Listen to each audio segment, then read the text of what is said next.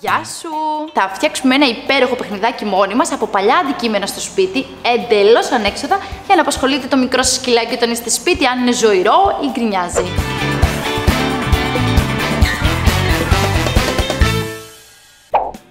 Τώρα θα κατασκευάσουμε το παιχνιδάκι για τα αγαπημένα μας ζωάκια. Λοιπόν, αυτά που θα χρειαστούμε είναι παλιές σας μπλούζες στο σπίτι, κάποιες λιχουδίτσες που να είναι πολύ νόστιμες κατά προτίμηση και κάποια παλιά μπαλάκια που σίγουρα θα βρούμε, παιχνίδια, κάτι σε σχήμα μπάλας τέλος πάντων. Το παιχνιδάκι αυτό, εκτός ότι θα προκαλεί στο κατοικιδιάκι σας τη διάθεση να παίξει με αυτό το παιχνιδάκι, επειδή θα βάλουμε μέσα λιχουδίτσες, θα έχει πάρα πολύ όρεξη και θέλει και να το φάει. Οπότε συνέχεια θα προσπαθεί να το ανοίξει. Με αυτόν τον τρόπο, αν είναι ζωηρό, γκρινιάρικο ή γαυγίζει πάρα πολύ, θα παίζει με αυτό το παιχνιδάκι και θα σας αφήνει για κάποια ώρα στην ησυχία σας. Θετική ησυχία, έτσι, γιατί το θέλει το σκυλάκι. Και μάλιστα και να βλέπεις το σκυλάκι σου να παίζει, είναι και αυτό μια ευχαρίστηση νομίζω, Εμένα μου αρέσει πάρα πολύ πάντως. Λοιπόν, πάμε να ξεκινήσουμε. Παίρνετε το μπαλάκι. Το κόβετε σε ένα σημείο, ώστε να ανοίξει από μέσα όπως έκανα και εγώ ακριβώς εδώ. Ανοίγει εδώ πέρα το μπαλάκι. Εδώ μέσα θα μπουν οι λιχουδίτσες. Από την άλλη μεριά, κάνετε μια τρυπούλα, όσο πιο μεγάλη μπορείτε. Και αφήνετε το μπαλάκι για αρχή στην άκρη. Στη συνέχεια παίρνετε τις παλιές μπλούζες που βρήκατε στο σπίτι σας, που ήταν για πέταμα, δεν θα τις χρησιμοποιήσετε ξανά, είτε σας μίκραν επειδή μεγαλώσατε, είτε του άντρα σας, είτε του φίλου σας, της φίλης σας, οποιοδήποτε. Παίρνετε παλιές μπλούζες, παλιά υφάσματα γενικά, μπορεί να είναι οτιδήποτε, παντελόνι. Τι κάνουμε? Κόβουμε σε λωρίδες το ύφασμα αυτό. Παίρνουμε ένα καλό ψαλίδι, να κόβει καλά, τονίζω, για να μην δυσκολευτείτε στην πορεία. Και ξεκινάτε να κόβετε.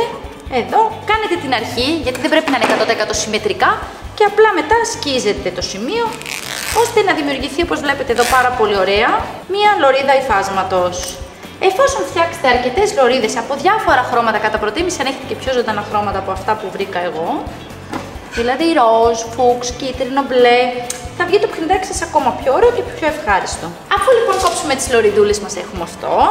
Τις παίρνουμε, τις ενώνουμε πάνω όλες συμμετρικά στο ίδιο σημείο, κάπως έτσι, και κάνουμε έναν κόμπο. Σφίγγετε πάρα πολύ δυνατά και στη συνέχεια με τις λωριδούλες αυτές κάνετε μια πλεξούδα. Θα την κάνω εγώ πάρα πολύ γρήγορα, δηλαδή η πλεξούδα γίνεται με τον εξής τρόπο, χωρίζουμε σε 3 κομμάτια τις λωριδούλες μας και φτιάχνουμε την πλεξιδούλα. Αυτό το παιχνίδι που λέτε είναι πάρα πολύ ωραίο γιατί έχει κάνει ανέξοδο. Μπορείτε να φτιάξετε διάφορα τέτοια παιχνίδια από πολλά υφάσματα, διότι τα σκυλάκια, ειδικά τα πιο μεγαλόσωμα που έχουν μυτερά δόντια, καταστρέφουν πάρα πολύ γρήγορα τα παιχνίδια. Δηλαδή, μπορεί να του πάρετε ένα παιχνίδι σήμερα, σίγουρα όσοι έχετε κατοικίδιό, το έχετε ζήσει αυτό. Θα του πάρεις ένα παιχνίδι σήμερα, αύριο θα έχει χαλάσει. Οπότε, εφόσον κάναμε την πλεξούδα μας, εδώ, τη σταθεροποιούμε με ένα φιονγκάκι, εδώ κάτω, φτιάχνουμε, παίρνουμε τα 2 άκρα και κάνουμε πάλι εδώ τον κόμπο. Φύγετε όσο πιο δυνατά μπορείτε, πιο δυνατά από ό,τι μπορεί ο σκύλος δηλαδή. Ξέρετε, αυτά είναι και πονηρά σκυλιά όταν παίζουν. Και έχει δημιουργηθεί για αρχή αυτό, αλλά το ιδιαίτερο που έχει η δική μας, το δικό μας παιχνιδάκι, είναι ότι μέσα εδώ στο μπαλάκι θα τοποθετήσουμε λιχουδίτσες, αρκετές κιόλας, για να μυρίζει έτσι ωραία, να του έρχεται η όρεξη να το παίρνει. Και τα σκυλιά να ξέρετε ότι έχουν και το ερέθισμα του ήχου. Θα τους αρέσει και αυτό δηλαδή. Είναι δίπλα. Το γεμίζουμε λοιπόν. Να το. Από εδώ πέρα που κάναμε την τρυπούλα, όπως θα παίζει αυτό με τη δύναμη, θα πέφτουν διάφορες λιχουδίτσες, να όπως βλέπετε. Τα σκυλιά γενικά είναι και έξυπνα και ξέρετε ότι μπορούν να πειράξουν το αντικείμενο αυτό, να το ψαχουλέψουν με τη γλώσσα τους, οπότε θα τη βγάλουν. Παίρνουμε το πιο χοντρό κόμπο που κάναμε και τον τοποθετούμε σε αυτήν την τρύπα. Θέλει λίγη δύναμη και λίγη τεχνική, δεν είναι έτσι απλά, γιατί ακριβώς γι' αυτό το λόγο θέλει δύναμη, διότι θα πρέπει να είναι σφιχτά μέσα. Εντάξει, σφιχτά ώστε να μην βγαίνει εύκολα. Διότι αν βγαίνει εύκολα θα βγει και επειδή όπως είπαμε είναι πονηρό, τι θα κάνει? Θα φάει τις λιχουδίτσες. Και τι θα γίνει άμα φάει τις λιχουδίτσες? Θα σταματήσει να παίζει. Οπότε δεν θα έχει πετύχει το παιχνίδι μας.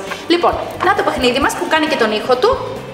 Οπότε μπορείτε να το δώσετε στο σκυλάκι, να το πετάτε, να το φέρνει, να το πετάτε, να το φέρνει. Αυτό και ακούει και το μυρίζει. Αυτό είναι ένα πάρα πολύ εύκολο παιχνίδι, όπως είδαμε, που μέσα σε 5 λεπτά και με πολύ απλά πράγματα μπορείτε να φτιάξετε μόνοι σας στο σπίτι και να απασχολείτε το σκυλάκι σας καθημερινά.